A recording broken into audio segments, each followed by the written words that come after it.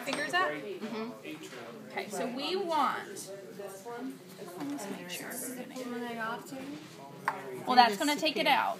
It's superior vena cava. That's where it comes. Hold on, give me 1 second. There we go. And the inferior. Huh? Uh-huh. Okay, so I'm just making sure how you cut yours. This should be deeper.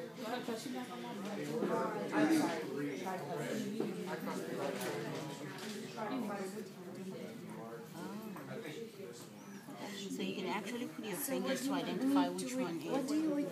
Huh? Like you can actually put your fingers down to determine Yeah, which is do which. follow through. See that?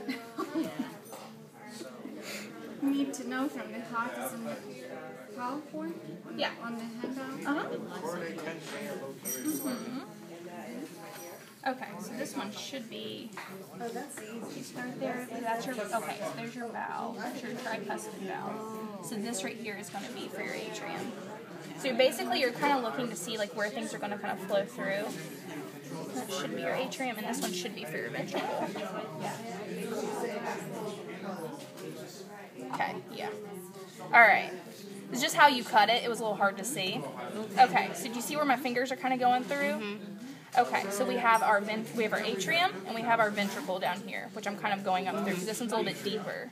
So you're looking for your vena cava, right? So your vena cava is going to go through here into the right atrium. It's to pass through which valve?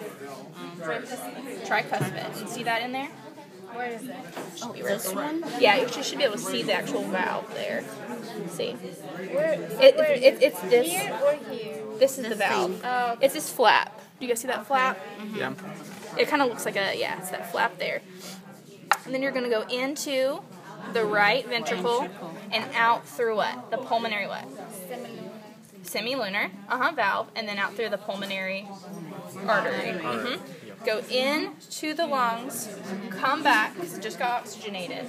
Now, what's it going to come in through? So this here's your aorta. That's your aorta. Okay, so this one.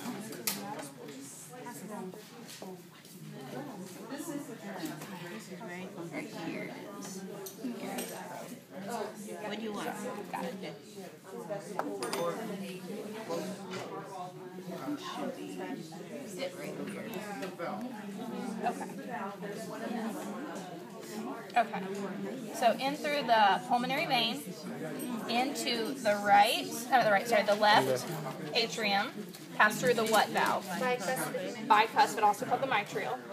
Okay? It's going to be pulled shut by what? What are these cords called? What are these cords called? Is it the Chordae tendineae. This basically means heartstrings. So as the blood flows into here, you're going to have, this is going to relax, you're going to take the blood, it's then going to contract, push blood through that bicuspid valve, and it's then going to pull it shut using the chordae tendineae, which are attached to the papillary muscle.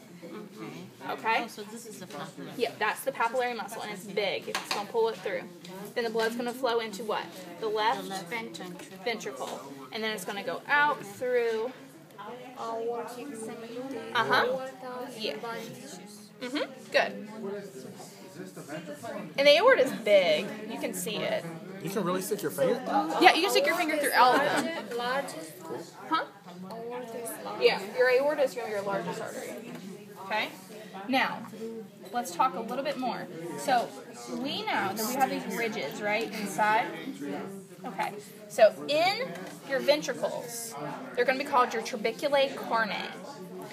In the atrium, they're going to be called the pectinate muscles. Okay? And you can see it. We're talking about the ridges. So here, these are the trabeculae carnae. See these ridges here? Trabeculae carnae. Okay. These are just ridges. Yep, that make it up. And you can follow it out. Like I said, take your finger. But if it's in the atrium, it's called what? Pectinate. Okay? Okay. All right. So, what are your valves? We have the semilunar. So we have pulmonary. So show me where they're at. Okay. So